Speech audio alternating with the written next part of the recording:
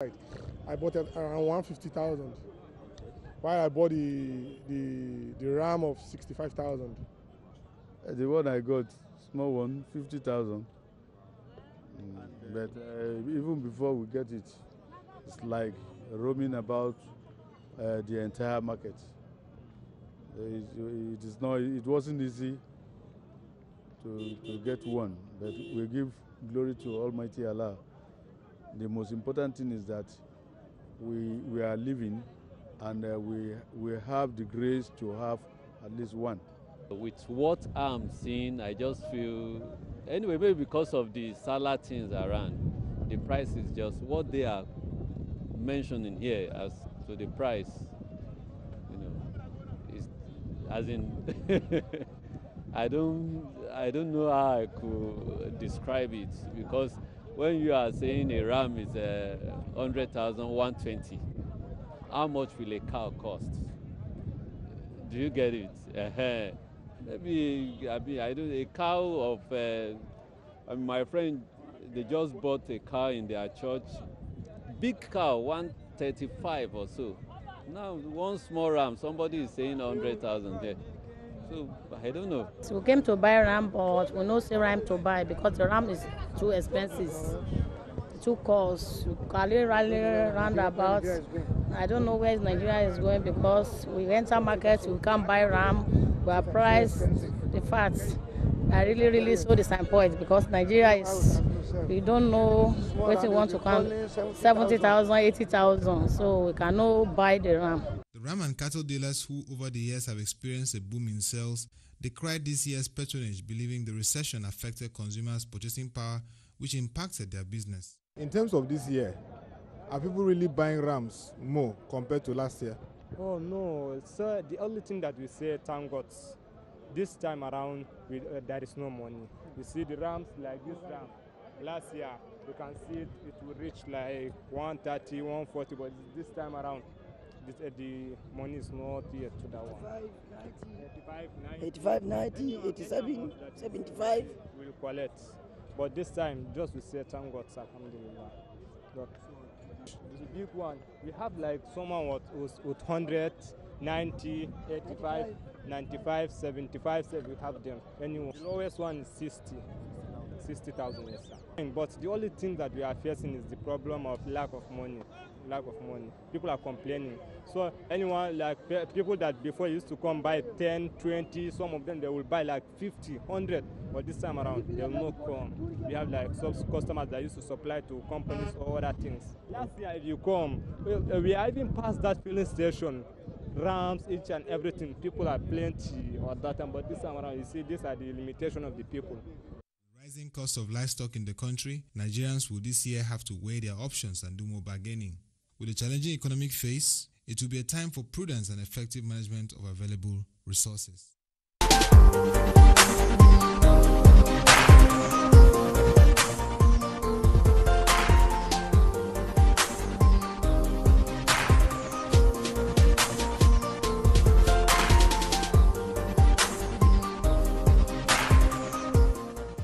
Welcome back. Okay. As funny as that report is, but this is a serious issue because for Muslims, it is not very pleasant that, there's such a big festival such as this, and you cannot afford to be part of it because of no money. Chooks, since you are looking like the allergy today, let's start with you. Okay, I'll be very direct about this. Okay. Number one is that you have to understand that the economy is not good, and the people don't really have money. And then it's, I don't know how to pin it so that you get the message I'm trying to pass, but a lot of people actually bought RAM like last month. These are people ordinarily who don't deal in RAM, but they think it's another way to make some money during Salah. Okay. So they bought this thing cheaper. They kept them somewhere, feeding them, hoping to make. I just want you to see the issue of fuel crisis when people hoard fuel, and then some guy does black market. That's exactly what has happened with RAM, especially in the cities. That's one. Secondly, is that this Salah is coming before salaries are paid. A lot of people have not earned salary for the month. That's why the sellers are even selling on credit. On credit. Because they know that at the end of the month they should be able to settle. Then again, is that, you know, that's generally the problem. And then, you know, once workers are not paid, there's a problem. I was listening to the radio yesterday, and someone in Ekiti was issuing ultimatum that they are going on strike because they were not paid. And I said, this guy is a joker. The governor of Ekiti owed you up to 8 months, and all through the election, you did not hold the governor to say, this guy, I have not paid you, are not qualified to bring anybody.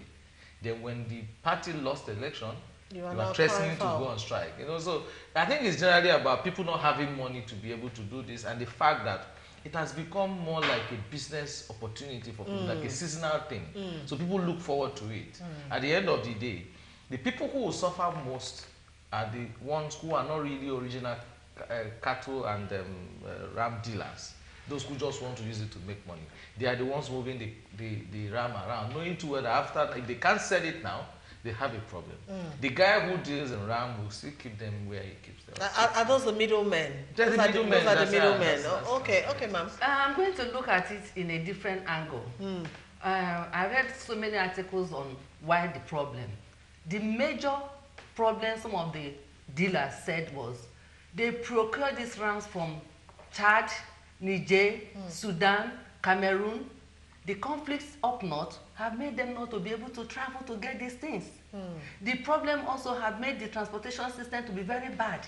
I read an article where the mala said that normally in Lagos State, they bring in up to 100 trailers of ram daily. But today they struggle to bring in one. So they don't have enough ram. That's why you said that some are hoarding it to sell at this period. No, it's not so. They simply don't have enough rams. The one they have within Nigeria are much expensive.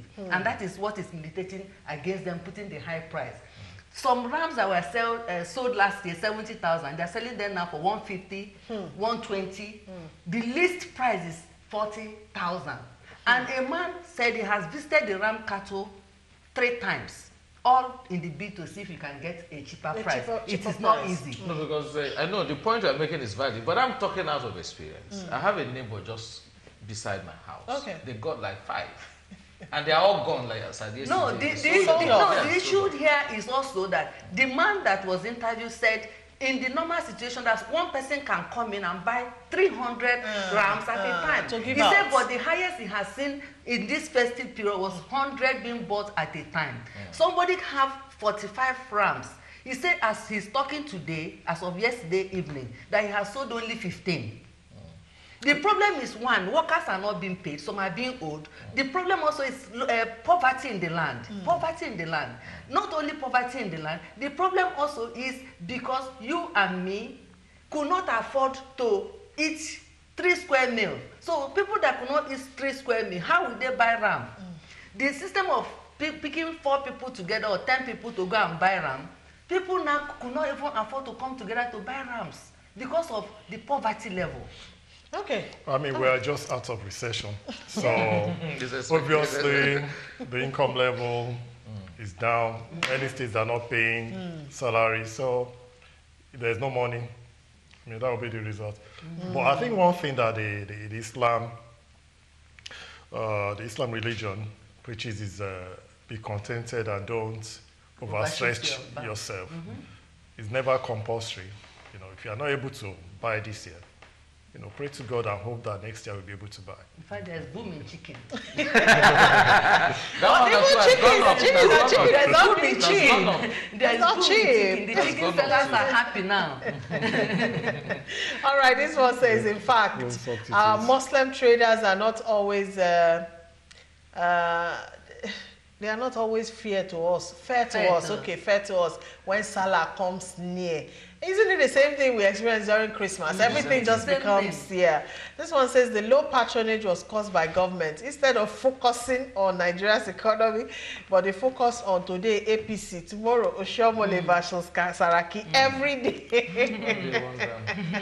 All right. I think Mr. Sheson made a very valid point, you know. I don't think any of the two religions, you know, actually made anything compulsory. If you don't buy a ram, you can't celebrate Salah. So if you can afford it, Buy. Good. If you cannot, just be happy. Your heart is seen by the Yeah, Creator. wear your best clothes and, you know, just be part of the celebration and all of that. But this is also part of the issue, you know, on food insecurity and all of that. I mean, more people need to go into farming to make it, because if rams are flooding everywhere, it's part of it. Yeah. Flooding everywhere, the prices will be, you know. come down. We have malnutrition, stunted growth in Nigeria. You know, UNICEF ranked Nigerian children to be among the highest number of stunted children.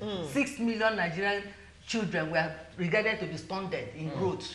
And that gives about 37%. Because they are not being fed properly. And the world average is 25%, and Nigeria has 37% of stunted growth children.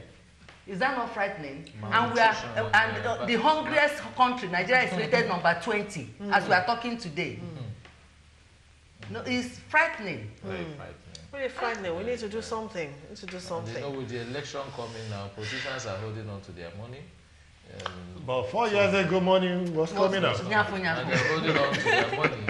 Because now when they need it, we're in the era of vote buying. Vote buying. No So more you have to keep the money till the day of the election. 4 years So ago, the era of the giving stakeholders. things before election is over. You wait for the day. You buy the vote. You buy the vote. Because maybe rigging is releasing now. how did we get here? That's it. These are some of the realities that are staring us in the face. All right. Okay, we have one more topic for today. Buhari threatens to jail more looters. President Muhammadu Buhari, soon after he arrived from his 10-day vacation, said he was going to jail more of the thieves that brought economic problems to the country. He said, and I quote, "I think this is being expected of me. I will do it." End of quote. He, however, advised politicians to provide the necessary dividends of democracy to the people, as well as sensitize their constituents to get the permanent voters card, and also to freely vote for the candidate of their choice. Okay, all right. So, jailing more looters. We know that some school of thought actually think this whole fight against corruption thing, you know, it's like abracadabra and all of that. But then the president coming out to emphatically, you know, make that statement that he will do it. Are we expecting something out of this statement, really? Well, I think we should. We should. The law is very clear. Anybody that commits any crime should be tried by the courts, and if found guilty, should be jailed. I believe that's what the president is saying. He's not saying he himself is going to jail them because he doesn't have that power. It's the judiciary. And yes, there are various opinions, maybe two schools of thought on the performance of this government on one of its major agenda, that is corruption fighting. Some are saying that they are not neutral in their approach. They are focusing on one side at the expense of the other. But another school of thought is saying, at least we are catching some people, whether they are just PD people or not. The fact that they are being jailed. And the APC people are even trying to debunk that by showing that some of the people, some of the big catches who were jailed were actually members of their party. The Senator Dari and the Site He's not the only one. Tarabas, Jolly is also APC. Yeah, and of course, one time EFCC even came out that in the life of this regime, they've tried and jailed over 600 people, 603 specifically in the last 3 years, over 603 now. And many of them are high profile, some judges, some senior advocates of Nigeria. You know, that have not been happening in the past. It's just the petty thieves that are being arrested and jailed. Many civil servants and all that it's happened. I think more of that should happen. If APC is not doing enough in jailing members of their party, another party will come back another day and also deal with those ones. Because crime, you know, it doesn't have limit. There's no limitation period for crime. It can be picked anytime, 20 years after, 30 years after. Okay. I think the government should just carry on. Okay. No. Yeah, fighting corruption is good, but I think Nigerian government should be looking at ways of blocking the loopholes. It's like a rat is always passing through this hole to come and eat my fish. Instead of me to block the hole I'm going to remove the fish and keep it somewhere else. Another rat will come in through the same hole. So I expect the federal government to find a solution to know and nip the bud in the head where those stealing or looting takes place.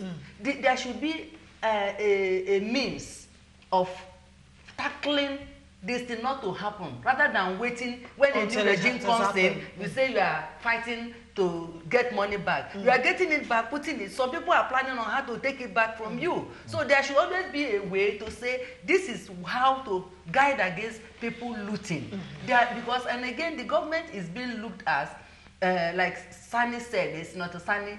Yeah, is this Sani Shehu or whatever? Shehu Sani. He said that the presidency used deodorant on his own people, while he uses what's the killer insecticide to shoot the opponent. But I don't think I will say that the government is being one-sided. Are they really catching the looters? Are they really getting those people who are doing these things? Yeah, it might look so, because people like Akpabio had issues. So people are saying, if people like Baba Chia will not be tried, people like the former DSS head, whose house they say they found so much money could not be tried, people like Adoshun with fake certificate, they are all corruption. People like allegedly. People like Oko Obla, or what did they call it? Obla or whatever, Oko Obla, with fake WAEC results that they allege, and that the registrar even came and said it's a fake this thing. There are so many people who are antagonizing this government, saying that they should start the house cleansing from themselves. Yeah. Yes, Dadiye was jailed, Nyame was jailed, there are certain presidents, but they need to do more within. Because even somebody like former or the present aviation minister had a clause on him that he used 40 billion to sponsor the presidential ambition of the present administration. And there's a man that is even being looked upon now, they said is the head of finance or something like that, who many millions or billions of money have been linked to. And yet the man is still in government because he promised to finance the presidency in his bid to win election in 2019. There might be hearsay, but there's no smoke without fire. Allegedly. Yes, there might be hearsay, you know. But all these things, the government should stand firm and don't look at anybody, because we actually voted Buhari because people were thinking he has integrity. But when some little things are being covered or pushed under the rug, like, you know, most people that are working within his administration, Nigerians feel that, oh, he's like condoning bad things because he's very lenient. He should not be lenient to anyone at all. Let him be fair. We seek for fairness, equity, law and justice, you know, around all spheres, not, you know, handpicking people who are in opposition. Okay, all right, Chooks. You know, I'm not worried about what Buhari is doing. I'm really not worried. A lot of people say, oh, Chooks is a Buhari supporter, but I am more worried about what happens when Buhari goes. Whether you'll be back to school one. Because, you know, people come and talk about one-sided fight, and I said, look, in the history of Nigeria, we have a government that actually came out and published the list of those who have looted this country, made it public, and said, this is how much this man stole. Who did that before now? Are we going to have another president that also publish names? So we'll know exactly who are the problems of Nigeria. We have jailed 2 former governors. One of them, current serving senator. Yeah. I think we should be fair in our analysis. In this country, we found how much in Banana Island abandoned. Under this government, we busted where former NNPC man somewhere in Kano or Kaduna that packed money and used AC to be chilling in there. Chilling there, where innocent people were passing, hungry people were passing through the area. In this country, somebody went to Kaduna airport during the closure of Abuja airport and abandoned money. So you see, the one in Ikoyi,